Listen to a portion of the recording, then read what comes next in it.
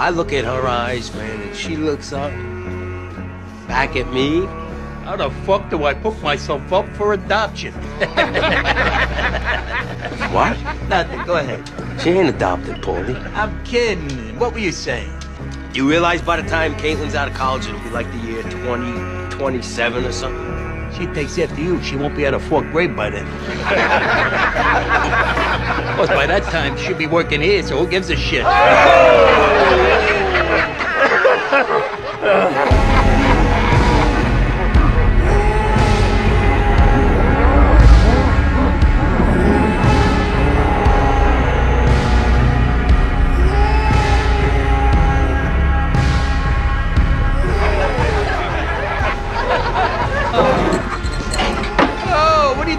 Nothing. Oh! Come on.